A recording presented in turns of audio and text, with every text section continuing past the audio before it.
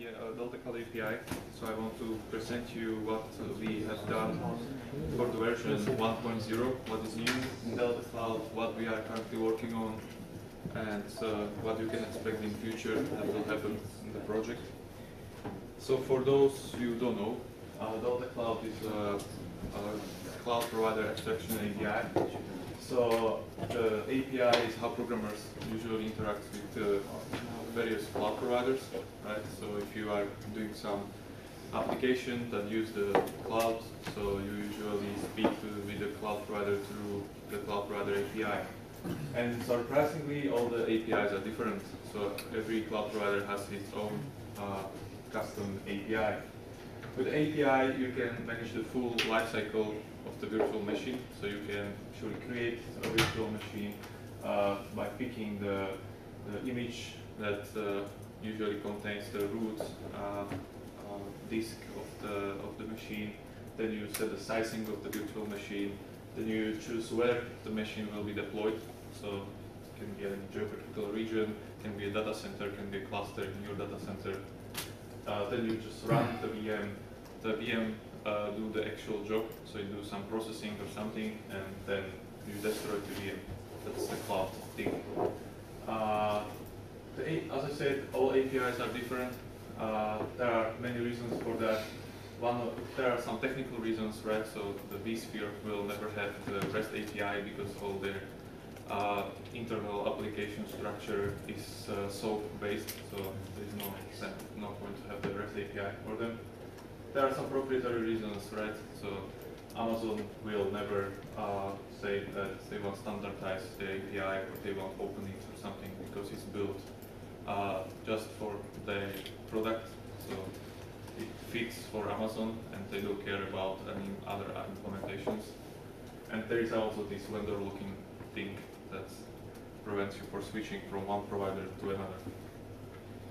So without the cloud API, you can hopefully abstract all these differences between cloud providers. It protects you from the API changes and from the incompatibilities, which is very nice. For example, I don't know if you know, but the switch from RFM 3.0 to 3.1 was not really like painless.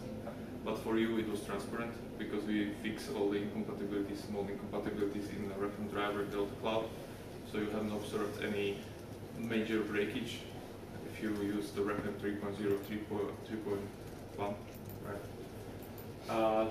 Currently, we have 3 frontends. So there is not just Deltacloud. We have also the CME API frontend and EC2 API frontend. I will talk about the last two more slides.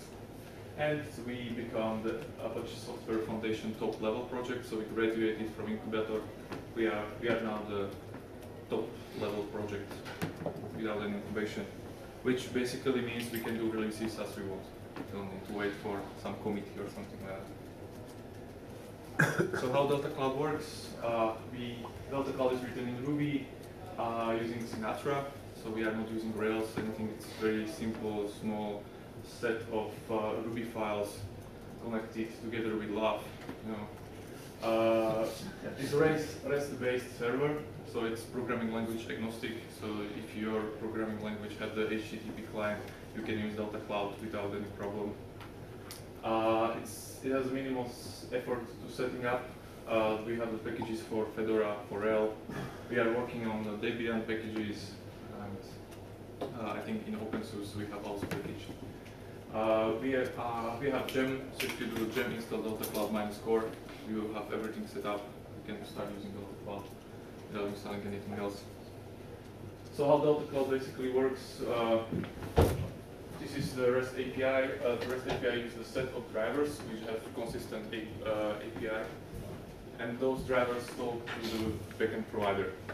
And for you as a cloud client, it's completely transparent, so you always speak with Deltacloud REST API. Actually, this is not true anymore because we have no longer just one REST API. We also have the CME API here and EC2 API here. So your client can decide like which API it wants to use. Yeah, I will go for that. So we have Deltacloud API Yeah, we released that a couple months ago. There are a lot of features that was added. First, we support the DMTF CME 1.0 frontend. So Deltacloud is currently the first implementation in the world that implements CME. We have EC2 frontend. The initial, why we started working on the EC2 frontend was that the OpenStack community said they don't want to have the EC2 frontend anymore. They don't want to maintain it in OpenStack. So they was looking for some possibilities how to replace that with something, and they found that in Deltacloud we have the OpenStack driver. So why just don't add the EC2 frontend, and they can just remove their EC2 adapter for OpenStack. So that's why we start working on the EC2 API. But OpenStack, it's kind of weird because now they changed the mind back and they want to keep the EC2 frontend. So, but we got this EC2 frontend for free. So, okay. So does the EC2 frontend means that you can talk to Deltacloud using the EC2 API? Yes, query API. For any backend provider? Yes, for FM, for OpenStack, for Mock, for EC2. You can even talk to EC2 using EC2 API if you are masochist or something. but actually, you can. It's very nice. You can start instance using the EC2 API. This works pretty nice. Of course, the EC2 API has a lot of limitations. For example, you can't list the hardware profiles with EC2 API because EC2 just have them on the website. They don't provide any advertising and many other small things. So it's just really like proof of concept that yeah, it is possible to do it. We revamped we added the support for the OpenStack ASICs. So currently we are fully supporting this provider with all kind of fancy stuff like blob streaming and creating instances, user data injection, everything. We also add support for FM 3.0, so you can use this fancy new user data injection in 3.0. And yeah, I think that was the support. And we fixed some small incompatibilities in API they did. If RefM guys said that they have a API, they are backward compatible, they are not. So don't believe that. They do a small changes.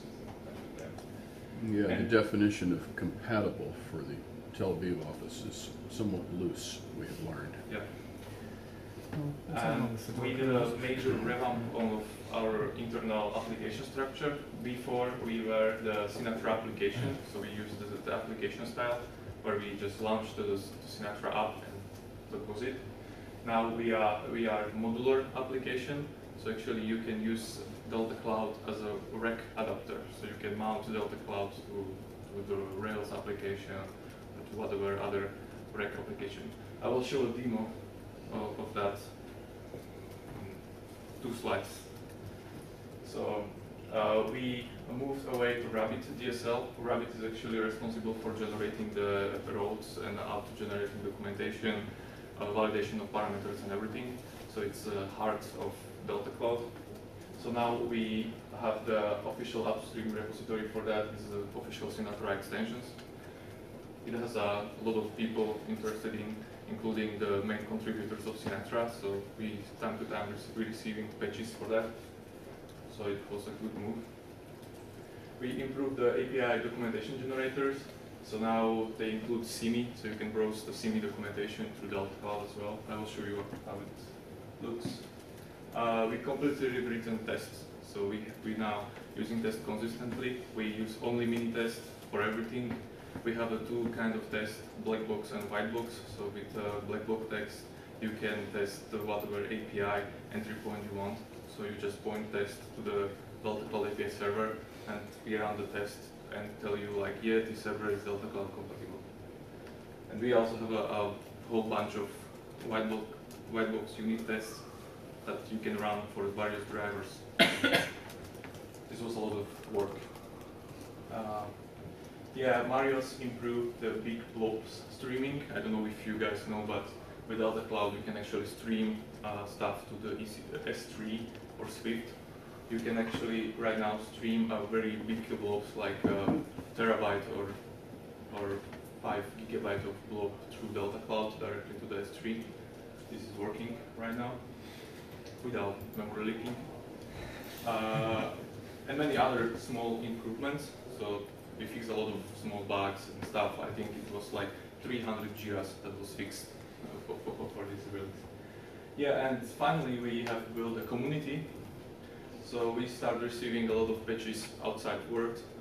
I think this is the benefit of doing the DMTFCME stuff, because we start receiving patches from guys from Fujitsu, Orange, Telecom Italia, from some random people.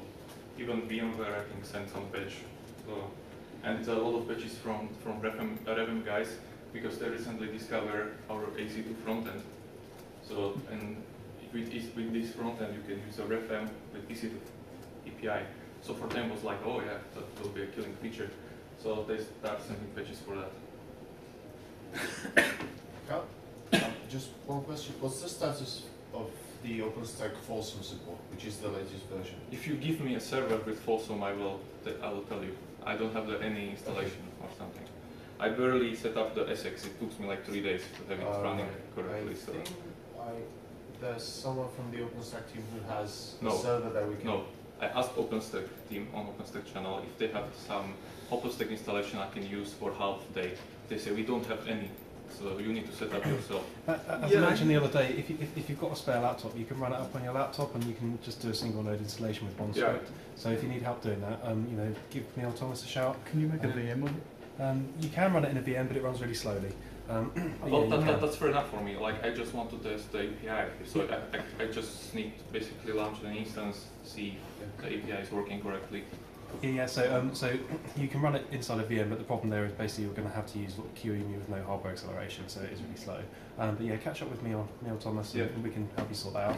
That will be perfect. If you can snapshot the VM and just make it so other people can download, that'd be useful. Yeah, I'm sure we can do that. Can we set it up in the lab? Because I had an astonishingly hard time finding anyone in Red Hat that had OpenStack working. Yeah, I want to discuss this after the lab. Okay.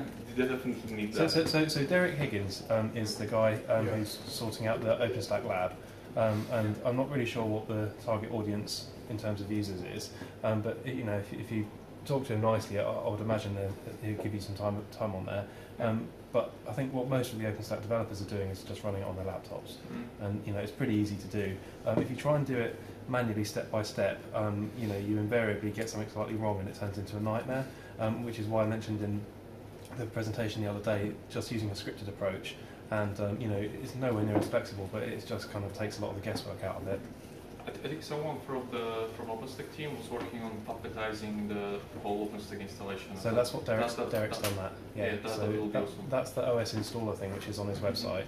I haven't used it myself, but I'm kind of aware of how it works. And then Heat has got an OpenStack installer, so even if you don't care about Heat at all, you could use that to install a working demo environment. Yeah, so I will catch you later. Yeah, cool. Presentation.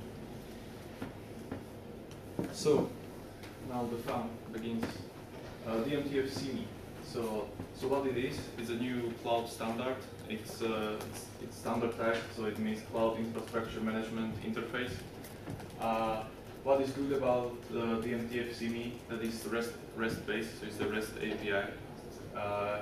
It's very complex cloud abstraction, so it abstracts a lot of entities, including the disks, volumes, machines, machine templates, network ports. Like I think there are like 100 entities abstracted here in this standard.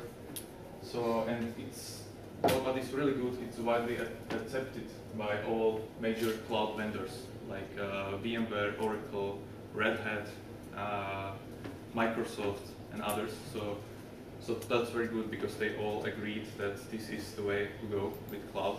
So we should expect next year that they start adopting this standard to their cloud offerings. We'll see. And what is also good, we participate in this standard creation process. So it was David Rutherford and Marius that was suffering from attending the CME calls every week. And yeah, what is not so cool about the CME is that it lacks the real implementers right now. So there is nobody in this world that's actually implementing CME, or you can test the CME against, except Deltacloud. And sometimes the abstraction model they have is really complex. Like I can show you, or maybe I will show you later, but the PDF is really hard to read. It has like 300 or 400 pages. It's very descriptive and it's very complex in the relations, how the entities are related together. They even invented their own query language for accessing the resources. So you can, for example, expand the XML or just say I want just this part of the XML. So it was IBM idea to invent this query language. And they have a lot of rules in the REST protocol and how the XML is serialized to JSON and back. So, yeah. Is there, in the other direction, is there a Deltacloud driver for CME? No, we have the full frontend. Yeah, but I mean, no. Right now there's no other There is no implementation. It provider. doesn't matter. But if there's a provider out there that has CME as its API, would we then write a Deltacloud driver to talk to CME? If there will be a provider for that, we will for sure write a driver. It's not a problem. Sure. But Deltacloud has a frontend, so we do believe if there will be a provider, you don't need Deltacloud for that, because you just point your application on this provider and it will work. Unless you're I'm sticking, for example, Conductor, where we don't have code that talks CME, we would talk Deltacloud, and so that's where the Deltacloud driver would be useful. Yeah, if there was an implementation. Yeah, it's a good idea actually to drive it like that. So, yeah, it's worth to say that in Deltacloud we have also the CME client. So we have the small web application that you can point to the CME API and you can manage your resources. It's very limited, but it gets a lot of impression. When I was in Shenzhen and I was presenting this client, that people went from their chairs like, wow, this is something. We have the client for somebody who would it. So with EC2 frontend, as I said, we implement some parts of Amazon EC2 API, like run instance, reboot instance, all the instance actions, create a new instance, all of the launching the instances, and as I said, it suffers from the weakness of EC2 API design, right? So you can do some things with EC2 API. Usually you can do. So now Deltacloud is a rec middleware, as I said. It's very easy to mount Deltacloud to your application. This is the snippet from config.ru, the rec app. So you just require Deltacloud rec, and you use the rec builder to map Deltacloud on /API URL. That's it. So the Deltacloud API will be available in your application in this URL. You don't need to do anything else. Just do it. Now I will show you the demo. So this is the small application I did for demoing this stuff. This is a Sinatra application. It has a Deltacloud mounted on the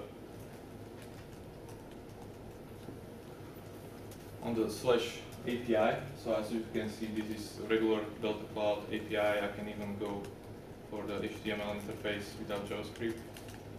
But it also included user management. So I have a user admin. This is the same application, just Deltacloud extended with other stuff. So what was I thinking about? I have a lot of cloud accounts, right? So I have the multiple EC2 accounts for testing Deltacloud. We have the multiple RefM servers, multiple OpenStack installations. And for all of those, I need to remember the credentials somehow, right? When I'm testing the API, it's a pain. So I said, okay, so I will build a small Sinatra app, so I can just add all these accounts, and I can access all these providers without providing the real cloud credentials. I will use just my application credentials for accessing all the cloud providers. So and this is it. So basically this is how it looks like. I can add a new account, so I can give it some name. Then I will choose from the drivers that Deltacloud support. I will enter the API username, API password, API provider, and yeah, this I will add this later. You can share your account with other users if you want. So, for example, if I want to share my EC2 accounts with some other user of this application, I just check this box and it will be public, so everyone can use it. So, this is how, for example, looks the EC2 API. Let's just show this UI. So, this is the API, original API username. I was registered 1 day ago. Callbacks, I will go to that later. This application tracks all requests to Deltacloud API. So you can see like how many requests was done, when the API was used last time and by who, and I can see the request. So I see like here it was a get for API realms. So this is the query parameters. So someone requested JSON. Who was it? So it was me, admin, with this account 1 day ago, and the response was okay, so no error or something. I can also inspect the request. So this is what the client gets. So it's a representation of realms in JSON. This is the request details. So it was a get, HTTP params, this provider, the HTTP headers. You know, I set the Deltacloud driver, and so on. I can also see if there will be some failure or something like that, like backend error or something like that, I can debug it, or I can inspect like what went wrong. So this was some backend cloud error, so I can see what Deltacloud returned. And it's important to say, this is not extending Deltacloud internally. I just use Deltacloud as a gem. So I'm not editing any functionality to Deltacloud. This is my own application that just includes Deltacloud and mount it. And I use the rec middleware to capture all the requests. So when I got this, you know, and it's actually working very nice, so I can use the curl. I can use these application credentials, not the original cloud credentials. I can use Deltacloud. I can get realms. And let's say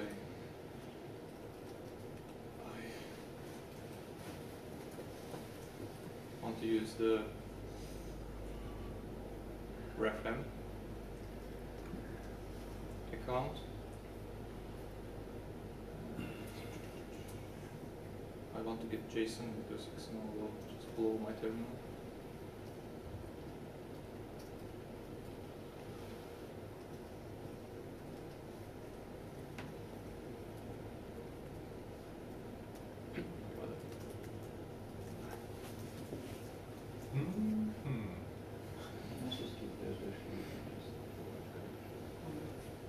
Realms. So it was realms, not real. So now I just queried the refm driver. I used the refm driver, but as you can see, good morning. I turned it off. As you can see, I use the admin Red Hat. I haven't used the original refm credentials. I use the application credentials, and I can use the same for the EC2, for example. So I will just change the driver to EC2.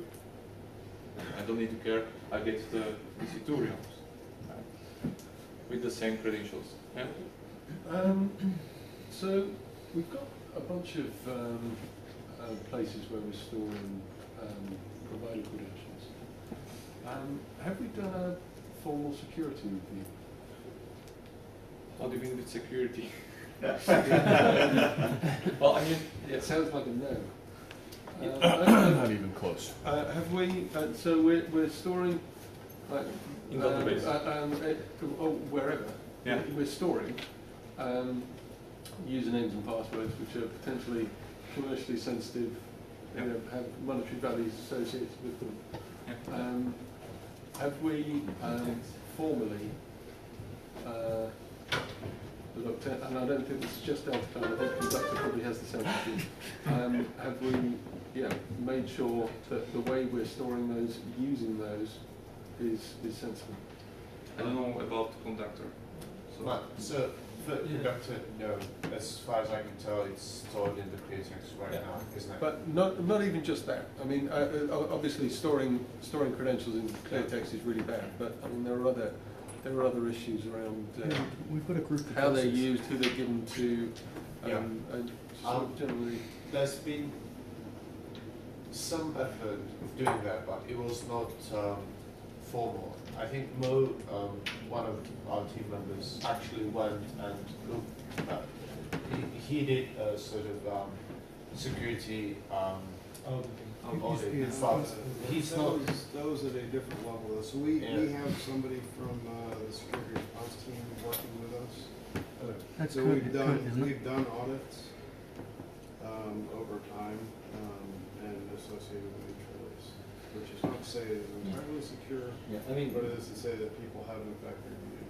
yeah, I mean, we reviewed at the level of, through our APIs, through our code, when it's working properly. I guess what we haven't done, that's what the security team was dealing with, is issues of data security at the level of what happens in a breach, that kind of thing. My sense is that the SRT guys are focused not as much on the data security issues as other security-related issues in DRR workflow and security issues related to packets and use. But we're starting to dig more and more into our stuff directly rather than just the stuff that there are advisories, in Rails, for instance. That's what initially we were picking up. As we're kind of going on in the life cycle of the project, it's getting a lot more intense into inspecting the conductor itself. So, just to finish this, so once I have this user management tool, so I can use it for my daily basis without remembering all these crazy credentials. Then Honza come to me and said like, hey, it will be nice if Deltacloud had callbacks for the webhooks. So if I create an instance, I can register some hook, and this hook will notify my application once the instance will be in a stopped state, right? For example, in RFM. So then I can just start the instance. So I was thinking like, okay, for that, I think we will need some job scheduler or something like that. So I go with this idea. I went to Luther, and Luther said, no, we stay stateless, we don't want any job scheduler or database or something like that. So I said, okay, so if Deltacloud don't want database, then we can create a small application that wraps Deltacloud and the database and job scheduler, right? So I did a proof of concept of that. So for example, for the MOOC, I can register a callback for the resource. In this case, it's instance. I can specify the resource ID. So for instance 3, I can specify the condition. So if state is running, then notify that URL. And I have a rescue job scheduler running on the background. So once I create this callback, this scheduler will create a job that every 10 seconds query the mock driver for this instance and checking for that state. Once this condition is true, it will do a post request with updated resource to that URL. It's simple. So I think this is what we want. I will probably have some short talk about this track of ledgers or wikis. Yeah.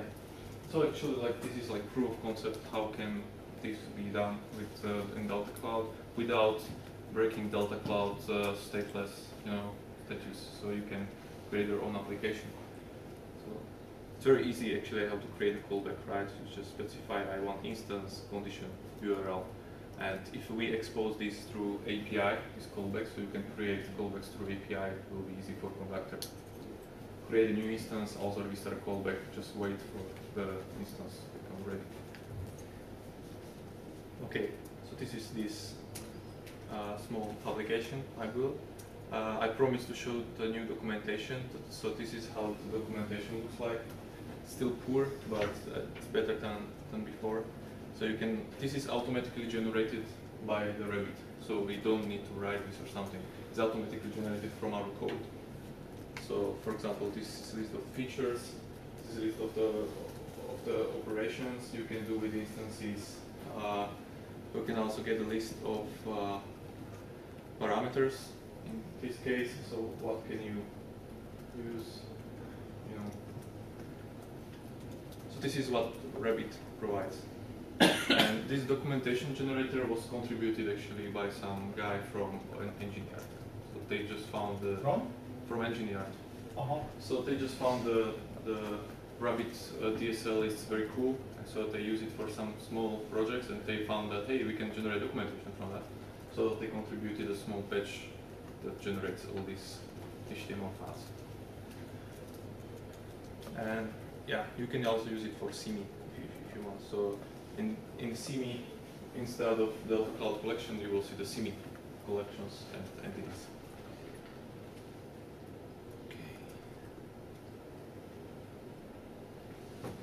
So and now, what we are going to do next? First, we currently focus on improving the CME support. So we are trying to be very CME compliant, which is a very hard task currently because the CME is very complex in definition. David is going to Tokyo for the DMTF meeting, and he will present Deltacloud CME support there. So until that, we need to have something really strong. We want to continue extending Deltacloud API with these small demos, like you saw with this application. So to show things that are currently impossible in Deltacloud, how you can do it manually or just add some features you really want. We want to improve error handling and exceptions, because recently we found with Conductor that you suck handling Deltacloud exceptions. So we need to improve that. We need to unify the various exceptions we currently have for the same kind of errors, and we have the Jira tracker for that. We want to optimize the existing driver code. For example, the vSphere is really messy. It's really nightmare to do something in that driver. So we want to improve that using some best practices in vSphere. And also the RV overt. Actually, the history of RV overt is very funny because I think I built the client for FM 2 years ago. It was part of Deltacloud. Then guys from overt found it. So they extracted it from Deltacloud and created this gem. But they left only things that are supported in Deltacloud and just maintain them. And now they discover, hey, we need to add support for more things like clusters, data centers, networks that we in Deltacloud we don't support. So we want to, improve the RV as well, or just help them. And we are looking for the new drivers. Google Compute Cloud is one on the list. So they recently started this Compute Cloud business. So their API is, by the way, very similar to Deltacloud API for some reason. But it's also some bastard OpenStack API, so we'll see. Recently we started Deltacloud community meetings. So we have the phone IRC calls with guys that are contributing the code, asking the questions. And we want to be more transparent, so we want to start using our public IRC channel more and not using the internal one. And we want to do more conferences, if we will have the budget for that. So that's another question. So, any questions? So you mentioned that you don't support non-instance resources like virtual networks and that kind of thing. It's obviously one of the most complex areas in terms of portability between different providers. I just wondered if you had any plans to expand what you interface beyond instances. For networking, we definitely currently do something. So we have some idea how networking model should look like. Yeah. And we also have some pages for that, but it's very complicated topic because for FM and vSphere, it's not really clear like what is network because they don't provide any network resource actually.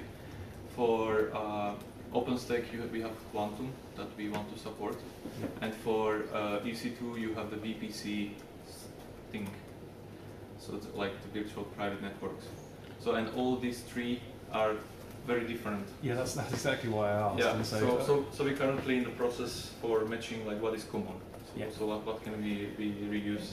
And so you're going to try and pull out a subset of functionality. Yeah, for exactly. that. Yeah, we will definitely not support everything. So No. just the part that is common for all Yeah. the drivers. Oh, that sounds good. Yeah. That's what we are doing.